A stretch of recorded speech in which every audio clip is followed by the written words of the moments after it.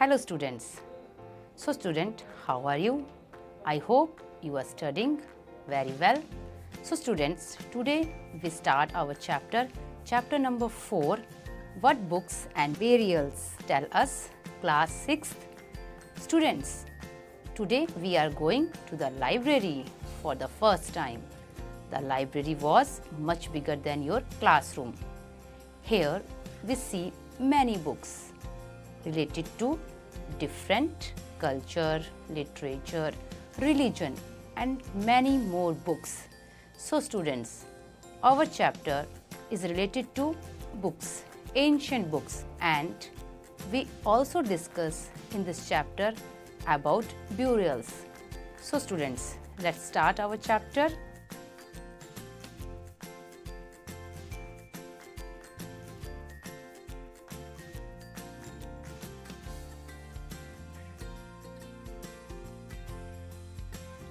One of the oldest books in the world.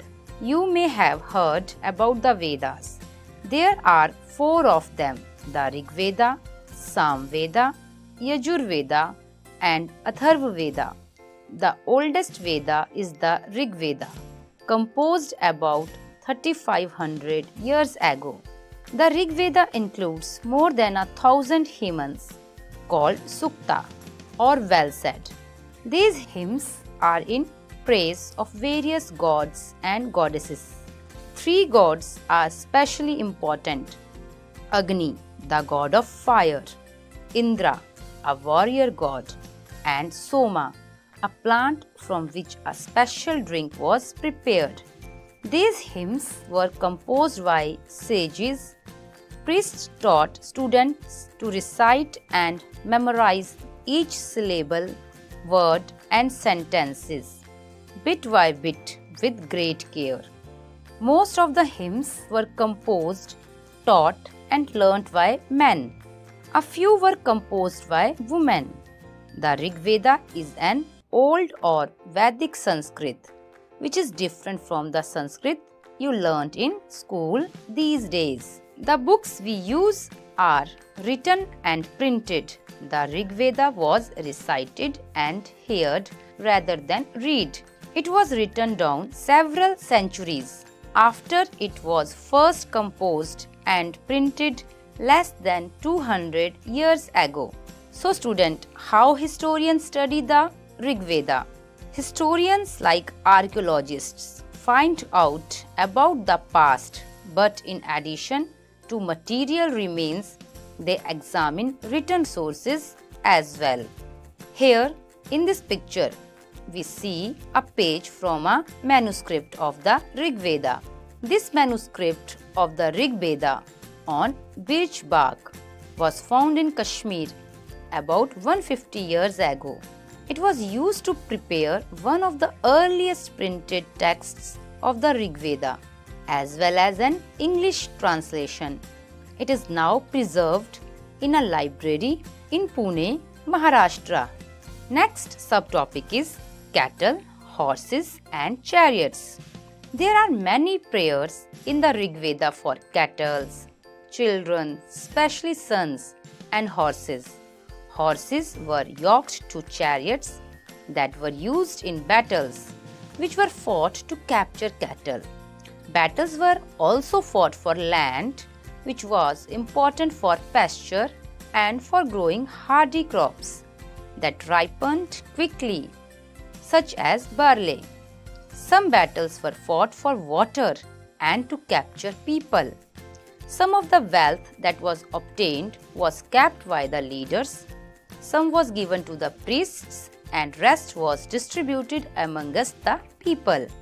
Some wealth was used for the performance of yajna or sacrifices, in which offering were made into the fire. These were meant for gods and goddesses. Offering could include ghee, grain, and in some cases animals. Most men took part in these wars. There was no regular army, but there were assemblies where people met and discussed matters of war and peace. They also chose leaders who were often brave and skillful warriors. Students, you know which word describes people? The word used to describe people found in the Rig Veda. There are two groups who are described in terms of their work. The priests, sometimes called Brahmins, who performed various rituals, and the Rajas. These Rajas were not like the ones you will be learning about later. They did not have capital cities, palaces or armies, nor did they collect taxes. Generally, son did not automatically succeed fathers as Rajas. Two words were used to describe the people or the community as a whole. One was the word Jana, which we still use in Hindi and the other languages. The other was Vish. The word Vaishya comes from Vish. Several Vish or Jana are mentioned by name. Some we find references to the Purujana or Vish, the Bhartajana or Vish, the Yadujana or Vish, and so on. Sometimes the people who composed the hymns described themselves as Aryas and called their opponents Dasas or Dasyus.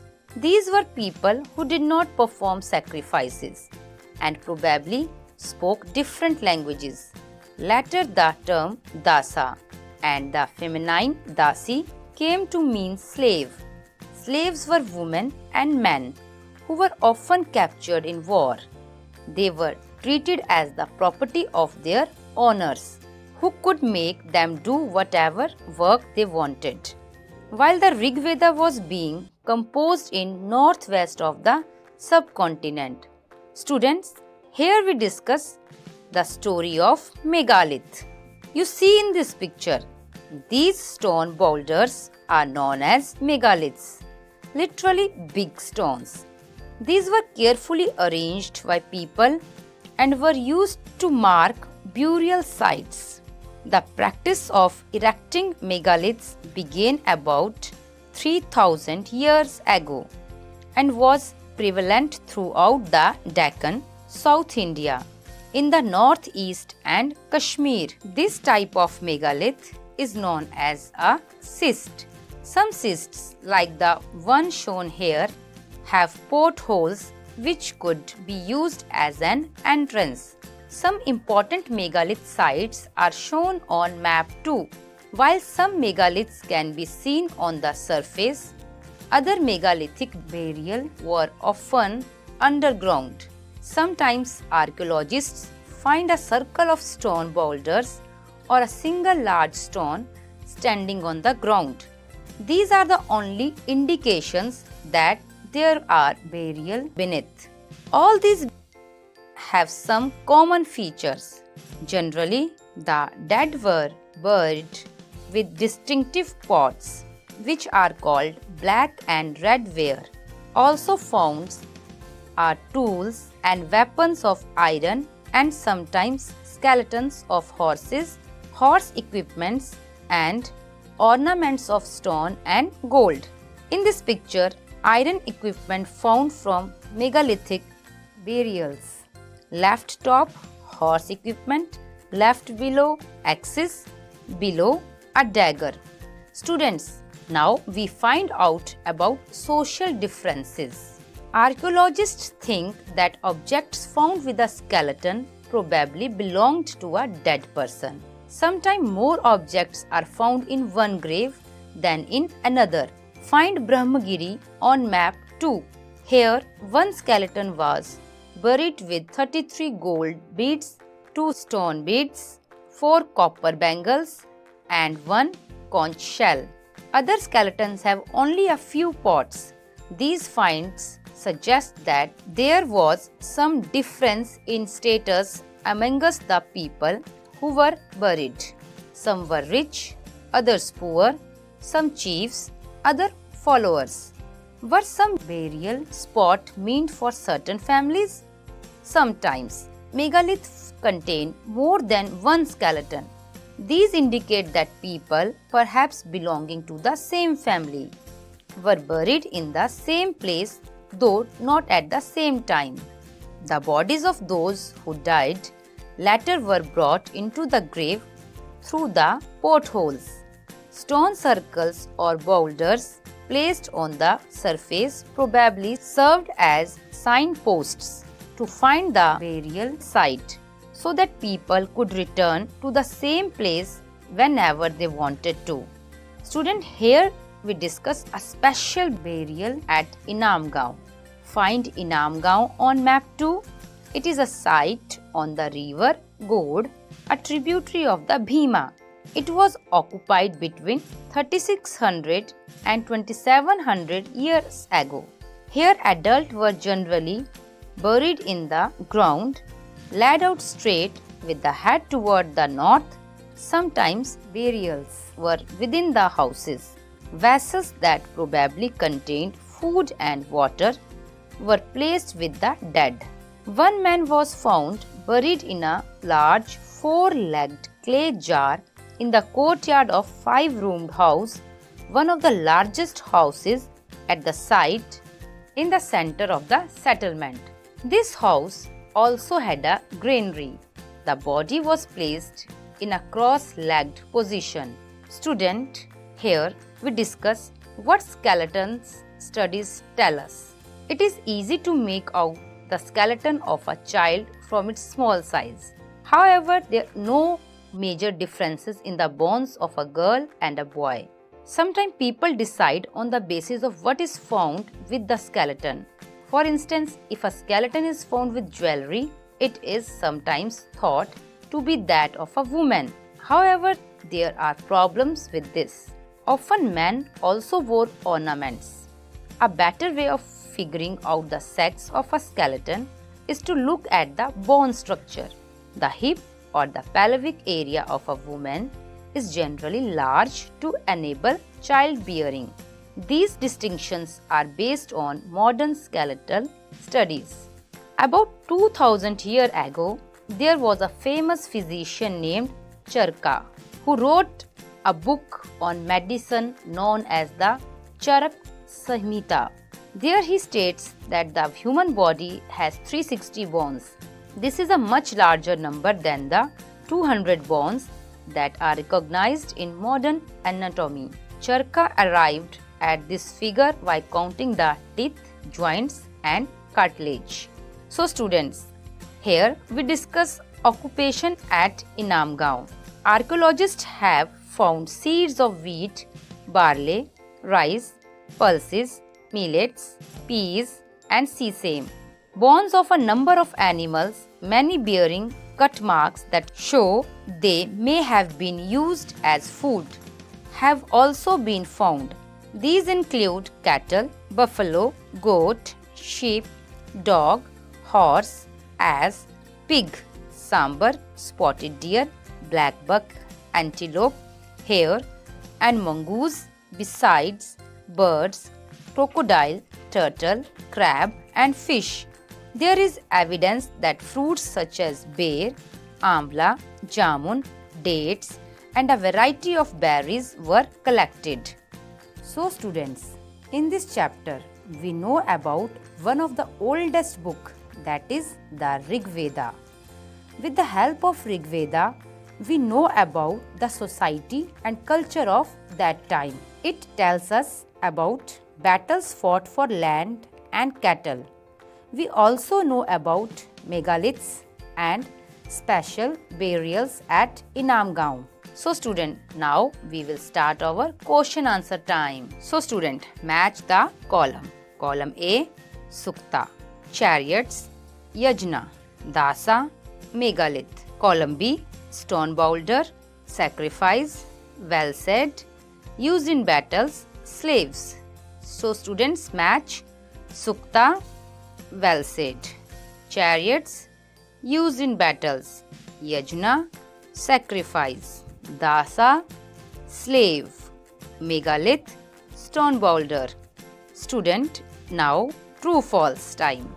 First, the river God is a tributary of the Bhima. True. Second, the oldest Veda is the Sam Veda. False. Third, slaves were women and men. who were often captured in war. True. Fourth, hymns were composed by sages. True. Fill in the blanks. First, the Rig Veda has been written in dash. Second, dash is situated on the river God. Third, the Rig Veda was composed about dash years ago. Fourth, dash is a part of a family of languages known as Indo-European. Fifth, the major gods praised in the hymns of the Rig Veda were dash, dash and dash. Next, the dead were buried with distinctive pots which are called dash and dash ware. So, answer first, Sanskrit. Second, Inam Gaon. Third, 3500. Fourth, Sanskrit. Fifth, Agni, Indra and Soma. Sixth, black and red. So students, now we start our MCQ. So students, ready? Which of the following is the oldest Veda? Options are Sam Veda, Yajur Veda, Rig Veda, Atharva Veda. Answer is Rig Veda. Next, who is the god of fire according to Rig Veda? Options are Agni, Indra, Soma. Answer is Agni. Next question. In which language is the Rig Veda written? Options are Vedic Sanskrit, Vedic Hindi, Vedic Tamil. Answer is Vedic Sanskrit. When was the Rig Veda written? Options are about 3500 years ago, about 1000 years ago, about 500 years ago.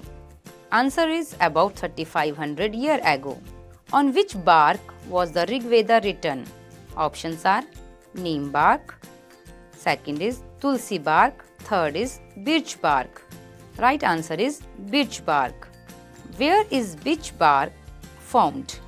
In Maharashtra, Pune, Delhi, Kashmir. Right answer is Kashmir. Next question. Who were the priests in the ancient time? Options Brahmins, Sikhs, Muslims. Right answer is Brahmins. Which were the two words used to describe the people or the community as a whole? Options are Jana and Vish, Aryas and Dasa. Right answer is Jana and Vish. In which region was the Rig Veda composed? Option Northeast, Northwest, Southwest. Answer is Northwest. So students, I hope you understand the chapter and you understand Rig Veda and our burials.